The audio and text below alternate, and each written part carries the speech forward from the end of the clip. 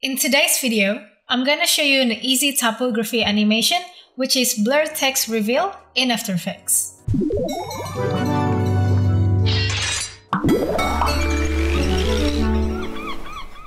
I want you to type in any text on your composition, and then once you create your text, I want you to open your text layer by clicking on the arrow, and then go to Animate, and then select Blur. Now I'm going to name this animator Blur. And then you can change the blur value here. It all depends on how blur you want your text to be. But I'm just gonna leave it as 20 here. And then I want you to open range selector. And then we're gonna animate the offset. So I'm gonna create a keyframe there and then maybe go to about 3 seconds. Change the offset to 100 so that it's full clear like that. So basically what it does, it just animates from blurry to clear. Before we continue, have you ever wanted to save time on motion graphics? Motion Dock extension has thousands of animated templates that you can add to your animation. You can download a bundle pack, buy an individual pack, or subscribe if you don't want to spend too much in one go. They also have a free pack if you want to test them out first. It's so easy to use. The cool thing is you can customize them all. Check out the link in the description below to download. Now, back to the tutorial. Now I just want to make it a bit fancy, so we're going into advanced here. And look for shape, and I want you to change from square to ramp up. So at the moment, if you go back to the first keyframe, the blur doesn't really start from the beginning.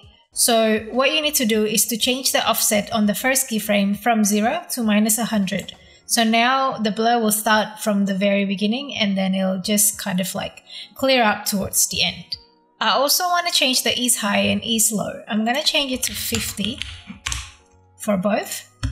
It's just giving it that slight easing at the start and at the end of each letter. You can leave it as 0 and 0 if you want. It's not much difference. It just feels a bit slower to me. So I like to leave it as 50 and 50.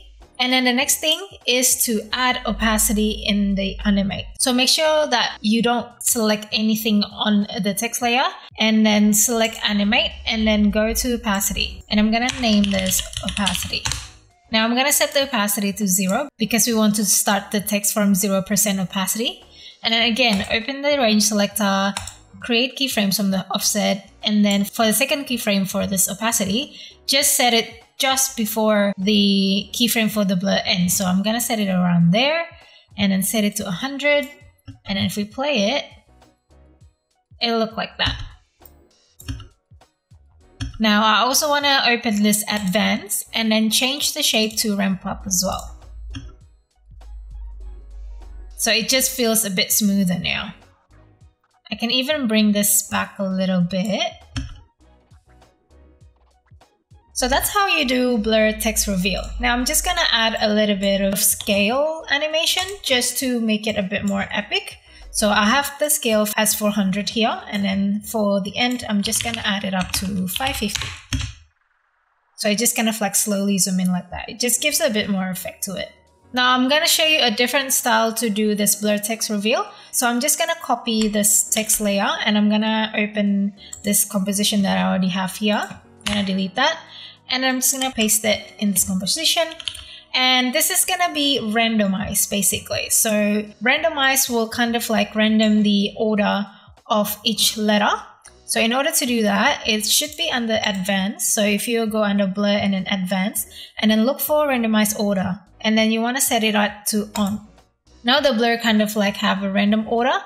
You can do that to the opacity as well. So if you go opacity and then open the advanced and then turn on the randomize order, now the text coming in randomly as well. You can't really match the blur and opacity randomize unless you have the opacity inside of the blur, which I don't.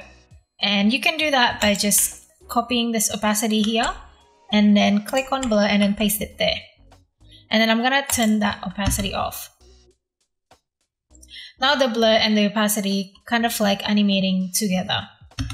You can also change the randomized seed. So if you change the random seed, it just kind of like change the order.